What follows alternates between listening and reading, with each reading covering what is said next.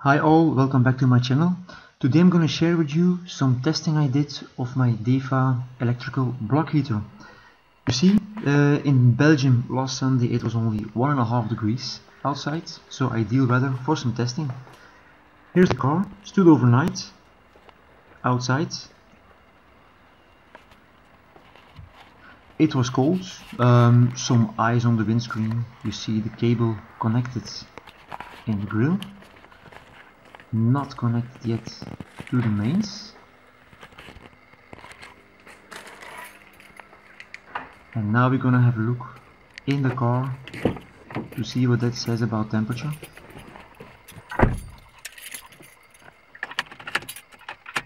My phone is already connected with the Torque Pro application.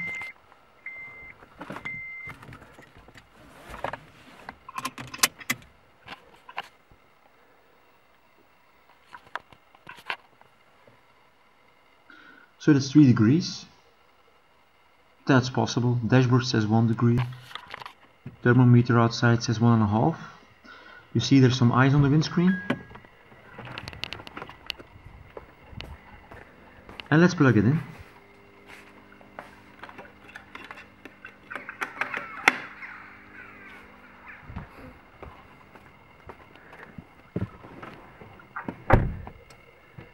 Now we see some fast forwards until we reach 4 degrees.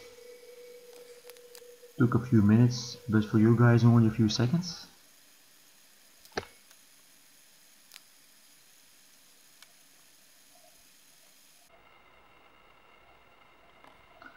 There we are, and that's the way I worked. I wrote down all this data, all those temperatures. You see, and I made a graph of it.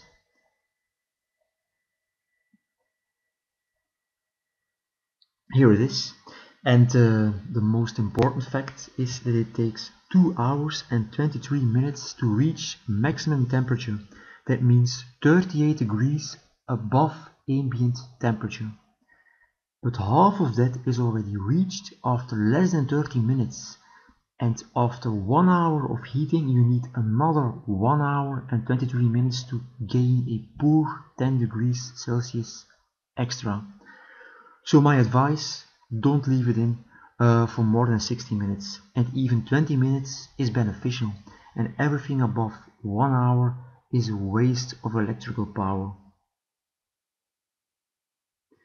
I couldn't resist and I took my car out for a spin because it was heated up anyway. You still see the 43 degrees. The steam is starting it up, and typical for a preheated engine, it will drop in temperature with approximately 5 degrees because the water in the heating circuit comes into the engine. But you will also see, once you start driving, it takes only a few seconds to get back to 43 degrees Celsius.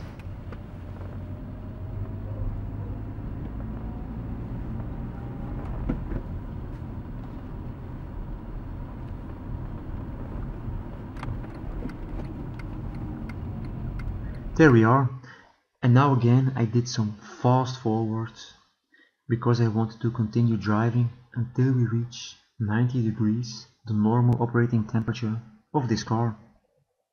Meanwhile I did some testing, couldn't resist, switched on and off the heating to see if that shows on the graph that I'm going to make afterwards. You even see the thermostat opening up. Once you reach 88 degrees, you will notice that the temperature will drop a bit and then comes back, because the opening of the circuit to the radiator.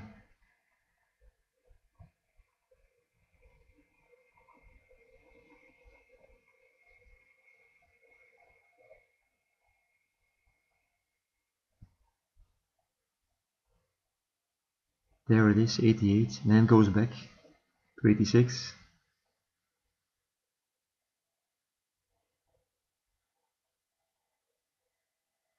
And 90 degrees. And all these data, I have put them also in a graph for anybody who's interested in such data. The most important thing, it takes another 13 minutes to reach the normal operating temperature, even when the engine is preheated. This of course is in case of no highway, never above 70 km per hour, and you can see all details.